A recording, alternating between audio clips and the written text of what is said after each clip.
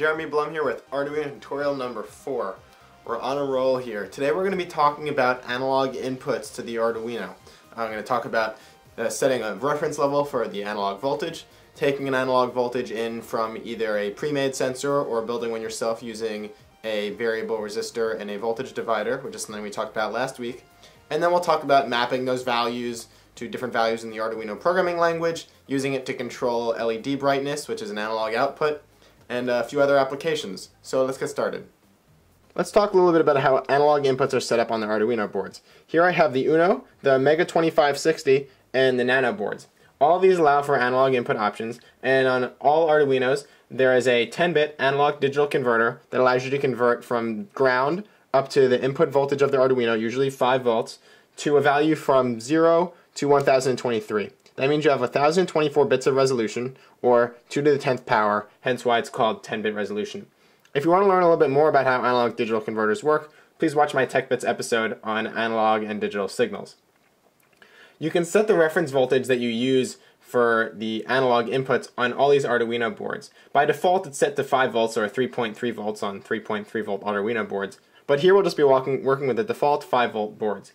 You can also set it to an internal 1.1 volt reference, although that's not available on the Mega. And on the Mega, you can use different commands, set it to 1.1 volts or 2.56 volts as a reference. You can also set your own voltage reference by setting it to an external value, which you input into an analog pin on the Arduino. Here we can see the analog reference pin that I was talking about. You might want to consider using an external analog reference if you're only using sensors that go from 0 to 3.3 volts on a 5 volt Arduino. The reason for this is that the values from 3.3 volts up to 5 volts, if you use the default 5 volt reference, will basically be excluded and you'll be getting less resolution than you potentially could. Using an external voltage reference allows you to eliminate that problem. Down here on the bottom we can see the analog inputs, A0 through A5. There are 6 inputs available on the Arduino Uno. If we look now at the Mega has many more analog inputs available. All these right here. Analog input 0 through 15, so there's 16 analog inputs available on the Mega.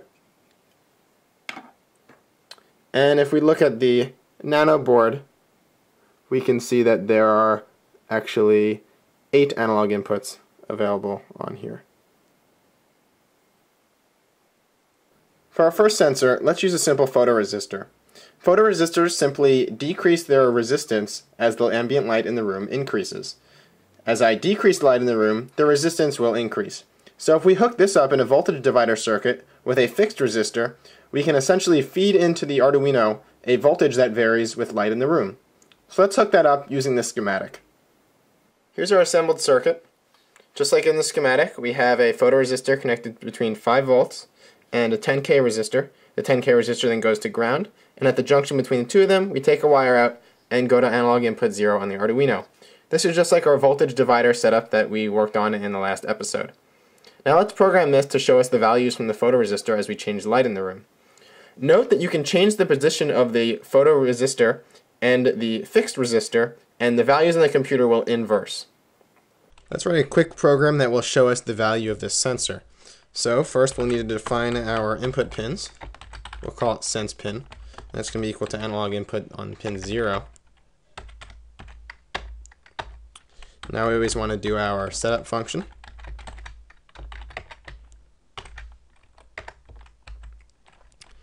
And in here we don't need to define it as an input pin because it's set to that as default. We can define the analog reference as default. That's because we're going from 0 to 5 volts. But again, this line isn't necessary. It will do this by default. But I'll just put it in here for complete coverage. And we'll want to print this to the screen, so let's set up our serial connection like we did last time. And the 9600 just means the speed at which we're communicating with the computer. 9600 baud is a pretty common value that you use. Alright, and in our loop, all we're going to do is read the sensor and then print it to the screen. So serial.println, just like last time, analog read, and the sensor pin. Sense pin. Make sure we close our parentheses. And we don't want it to spit out values constantly, so we'll just put a delay in there of a ½ second. That should be good. Alright, let's see how this works out. So we can see that in ambient light, we're getting a value of about 950. And as I put my hand over the sensor, we can see that drops down. If I cover it completely, we go down to about 750-ish, 770. Okay, great. But that's only giving us a range of 200 out of a potential range of 1024.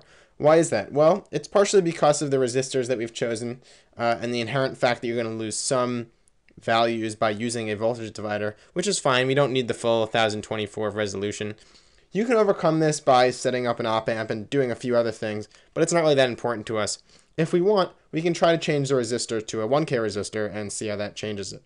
Now we've got a 1K resistor in the circuit instead of a 10K resistor, and we can say let's change the values. Now ambient light is closer to around 570, and if I put my hand over it, it drops down to about 200. So that range is a little bit better, not by much, and you can keep messing with the resistor values until you get a value where you're happy. But in reality, this amount of range is fine for what we want to do. We just saw that a value of around 900 is ambient lighting in the room, so let's make a simple night light now.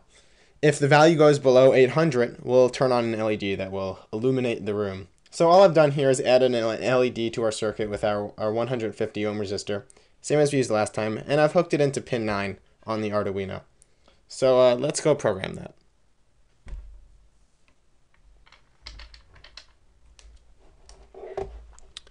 Alright, the first thing we'll have to do is to add our LED pin here. And that's going to be pin 9. Next up, we have to set that pin as an output because it defaults to an input. So let's make the LED an output.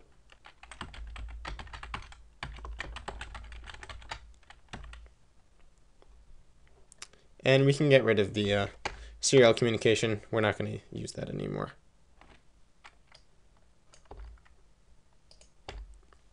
Okay, down in our loop, let's start by getting the value from the sensor and saving it to a variable. So we'll make a new variable called val. Pretty standard name. Do an analog read of the sense pin. We don't need this one. We don't need either of these anymore, right? And then if the value is less than 800, we'll do something. So we'll use an if statement, which checks the value. So if the value is less than 800, we will do a digital write to the LED pin and turn it on. Otherwise, if it's greater than 800, let's make sure we turn it off. Digital write LED pin low, which will turn it off. And that's it. So let's see how this works. Okay, great. We put our hand over it and the LED turns on just like we want it to. When it gets too dark in the room, we'll have a nightlight now. Now you don't have to be afraid of monsters in your closet. Now let's make our nightlight a little bit more adaptive. We'll have it change brightness based on the brightness in the room. As the room gets darker, the LED will get brighter to illuminate the room better. We're going to need to do a few things to do this. First off, we need to map our value. So there's a function in Arduino called map. And map takes in the original value, val in this case, and values to map it to. So the reason we do this is because our value for an analog input can range from anywhere from 0 to 1023, whereas analog output, what we'll be using to change the brightness of the LED, is only 0 to 255. Additionally, we want an inverse relationship. As the value from the light sensor increases, we want the value on the LED to decrease, and vice versa. So the map function will allow us to do that. Val is the function we want to map, and let's say we'll set 750 as the minimum and 900 as the maximum, and that'll map to 255 and 0.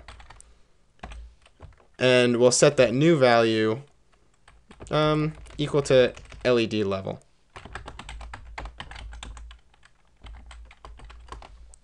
So precisely what this is doing is it's taking in val from the sense pin. The value of 750 gets converted to 255. The value of 900 gets converted to 0. Anything in between scales proportionally. So as the value increases from 750 to 900, this value will decrease, or LED level will decrease, from 255 down to 0, which we can then feed into our LED to change its brightness. We want to do one more thing though, which is to check for values outside of 750 or 900. If it's less than 750 or greater than 900, we want to set it equal to those values so that we're not dealing with anything greater than 255 or less than 0, because the analog output won't know how to handle that correctly. So we'll use one more function, and we'll reset our val first using constrain. Constrain is another Arduino function that takes in a value and then sets minimum and maximum values. So we'll set it to the same values, 750 and 900. Now what this does is takes the value from our sense pin.